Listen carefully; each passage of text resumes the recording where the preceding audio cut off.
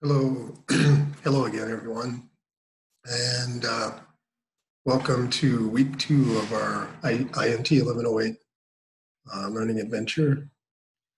And please, as you can tell, this course requires that you pretty much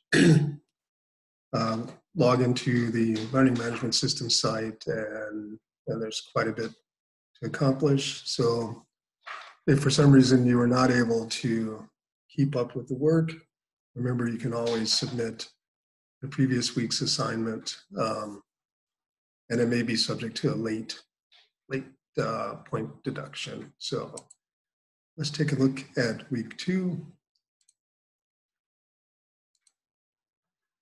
Oops, let's see, back to the meeting. Excuse me for a second. I share my screen, there we go.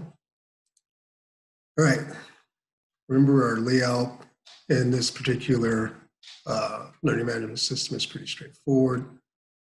Every week is grouped, as you see in week 1 or lesson 1, computer concepts and file management. There's quite a few areas where you had to click and either complete an exercise or essentially take a chapter exam. The second week is still as intense as far as the amount of work.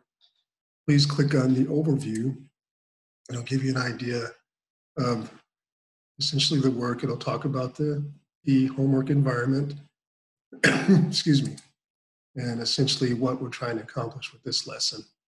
And the overarching discussion and topic is internet searches. So please, the first thing you want to do is click on that discussion and provide your first reply before Wednesday.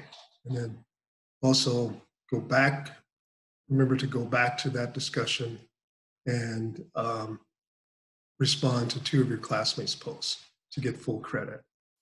All right. And if you're not used to the environment, it's easy to navigate. Essentially, I would recommend just sticking with the modules, because it will highlight everything that's due for the week. And once again, lesson 2, you have supplemental videos. Definitely recommend clicking on that.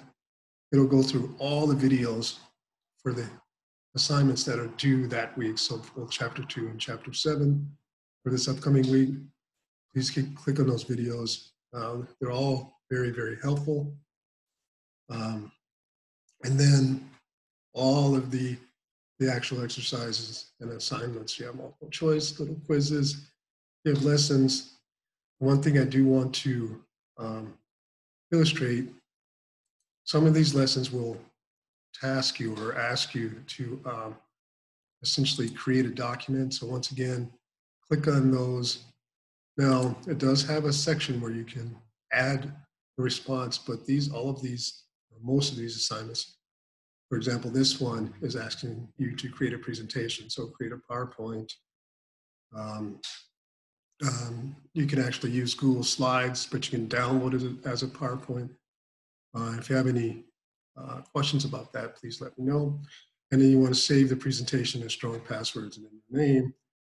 And remember to upload that or add it to your submission. Click on, you can drag the file into this section here, or click on this section to navigate to your files that are available for upload. All right. And then make sure you click on finish the attempt. If you do not click on finish the attempt, it stays open and I cannot grade it. All right.